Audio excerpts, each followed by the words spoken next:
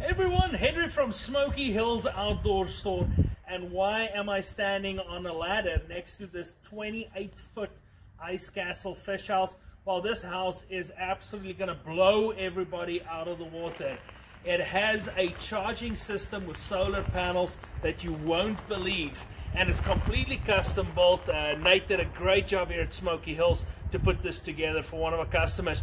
But let me start by showing you the solar panels on the roof. So this unit has 6 solar panels on it, and each solar panel is 170 watts for 1020 watts. So this will run the house. This will run everything in the house except the air conditioner and some really high powered appliances which might go over 1,000.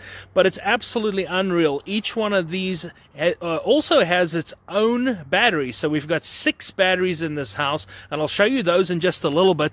And then of course this has got a 5-stage charging system. Absolutely unreal. Let me show you the rest of the house. Okay, come on in, check out the batteries. So we've got all the batteries right underneath the sofa here, and these are Optimas, and there's 6 of them for each solar panel. This is a sweet system. Now, like I said, 5-stage charging system. Right here is the charger from Zamp, a very well-known brand. And this right now is sitting at 13.6, which means the system is completely fully charged. It's been sitting on a lot, so these solar panels have absolutely been keeping up. Obviously, we didn't have anything in, but they're doing a great job doing that.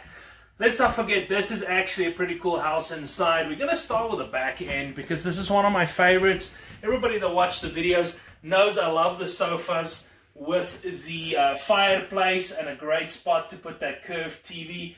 Big old electric lift bed above it. So this customer decided to go with the gray laminate floors and of course the darker gray stain. We've got 2 slide outs in this house. You've seen one of these before. On the 4 slide out house we've done, they did something similar, except here we have some cabinets underneath it and a great spot to put a lot of different things. Whether this gets used for an office, fishing equipment, you know, there's a lot of different options you can do. Across from that, on the other side, we're going to run down on the kitchen, and we have cabinets and cabinets and cabinets for days. A lot of different cabinets. A great area here where the oven and the burners are. And I absolutely love the sink that's in this house right here. It's a really cool looking sink. I don't see those very often. This customer wanted a lot of different things done, and he absolutely did. You know, we're going to peek inside this bathroom.